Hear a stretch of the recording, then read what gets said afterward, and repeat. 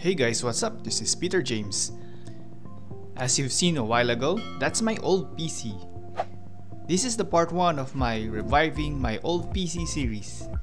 There will be part 2 on the next video, so watch out for the super transformation. Let's start. So this PC was bought on the year 2010. So it's about more than 10 years old now. Wow! It's an old style case. Opening it, oh wow, no cable management, nasty dust.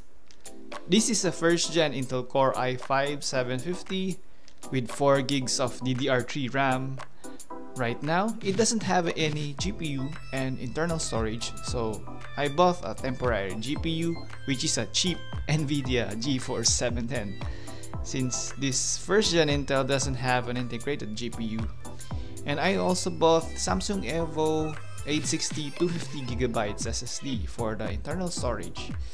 Then we will upgrade the RAM from 4 gigs to 8 gig. Cool, right? We will make this relevant for 2021. Of course, I will need to clean this. To do that, we will need a compressed air to put out the nasty dust from the sensitive electrical components.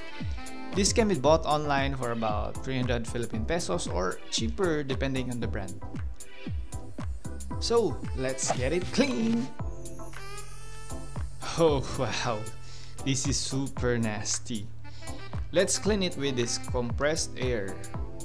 Remember to use this can of air in an upright position. This is to prevent leakage of the compressed air liquid inside. Clean out the dust here and there. So this is how I remove the RAM. Oh, sorry, it jumped. When cleaning the CPU fan with the compressed air, make sure to hold it so that it will not rotate freely. When it rotates, it might generate small amount of electricity, which is bad for your electrical components on your CPU or your motherboard. Oh, this air duster will get super cold when you're using it. Acid super cold. Remember to protect yourself from having a frostbite. I wrap it with a cloth to protect my hands and finger. Dusting the power supply. Dusting out the case fans.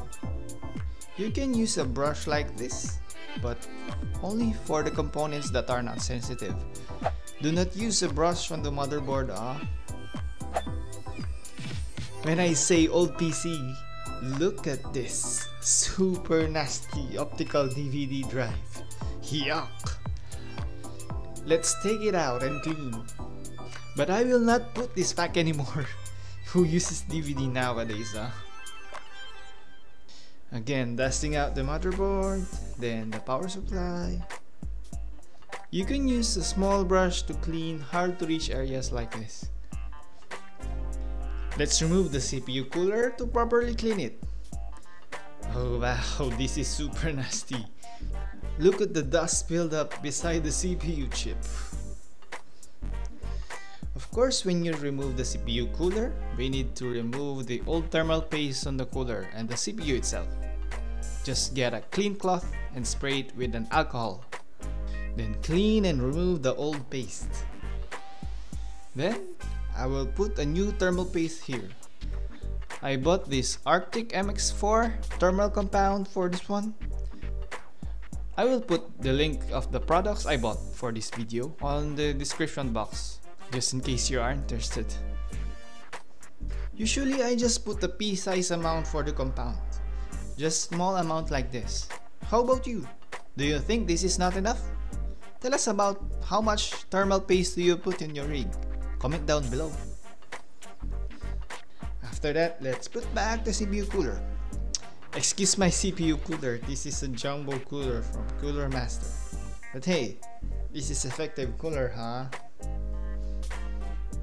Then let's install the 8 gig RAM stick.